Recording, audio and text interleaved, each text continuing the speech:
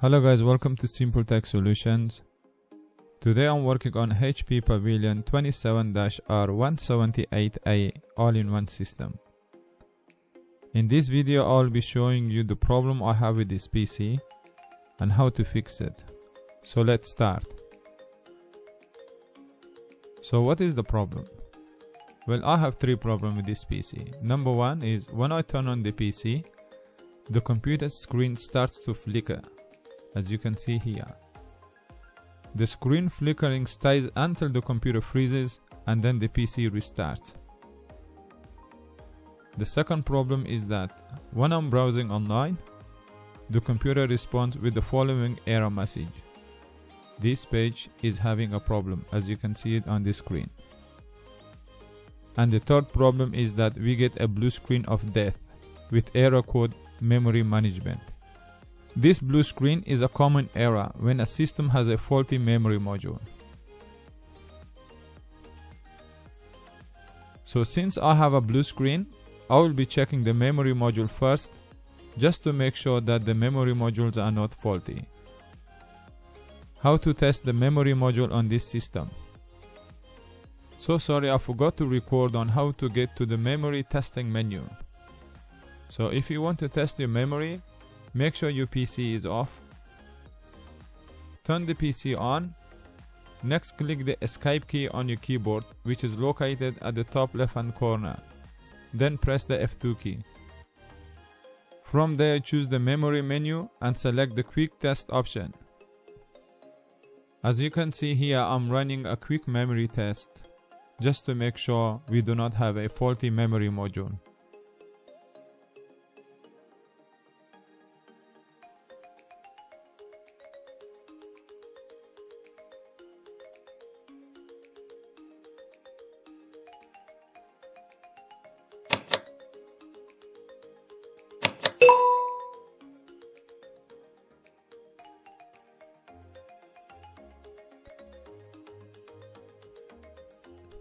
Okay, the test has been completed successfully, and we can see that we do have a faulty memory module.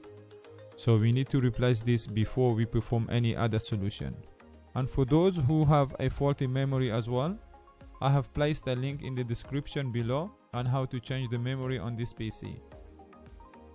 So after replacing the memory, I will be running the quick memory test again, just to make sure that the memory module we have replaced are working fine.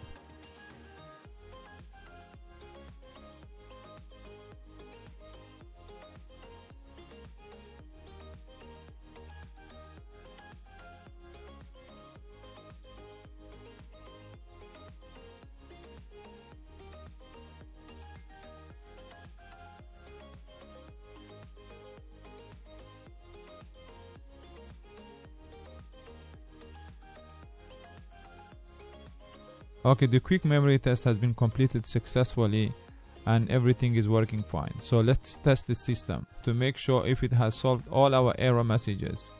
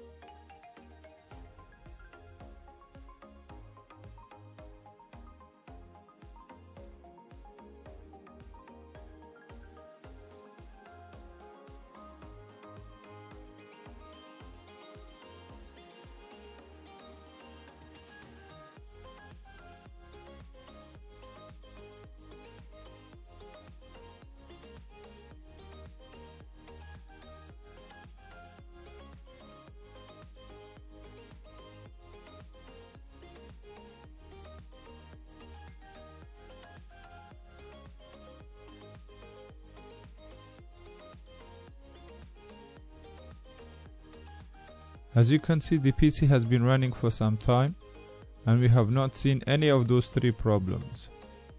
This is due to replacing the faulty memory. So just remember, next time when you get the blue screen with error code memory management, remember to test the RAM first before doing any other thing. As I said, most of the time fixing the RAM would fix so many other problems.